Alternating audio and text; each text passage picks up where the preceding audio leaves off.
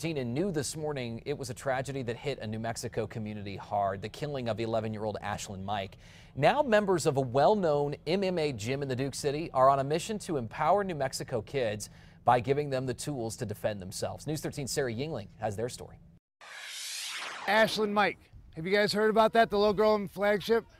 So this is stuff that hopefully if she would have known, hopefully she could defend herself. It was just a little more than 1 month ago when little 11-year-old Ashlyn Mike was abducted and murdered outside of Shiprock.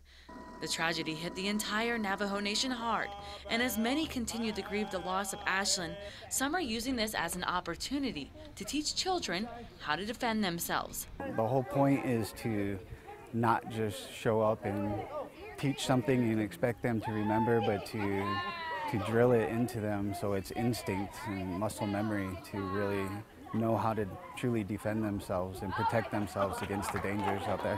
Which is where trainers at Jackson's Mixed Martial Arts come in. Instructors who have trained alongside some well-known MMA fighters, including Jackson Wink alum Holly Holm, traveled to Santo Domingo, Pueblo for the class. Grab across.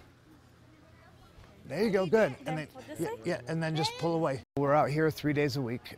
We're teaching self-defense 2 of the days, and then we're doing the actual MMA training out here. Isaac Valley Flag and the rest of the team at Jackson's are giving these kids a serious lesson in self-defense, or what the kids like to call stranger danger. If someone tries to take us, we could do the things that that they taught us about stranger danger, and so people won't do bad stuff to us. When there's a stranger trying to take you, it helps you defend yourself. The group does everything they can to prepare these kids, from learning how to be aware of dangerous situations to breaking free from a stranger's arms if they're ever grabbed. There's obviously some stuff that kids are going to be, it's going to be hard for them to get away no matter what because of size differences, but you know, giving them information that will help them escape a bad situation, I think is absolutely necessary for any kid.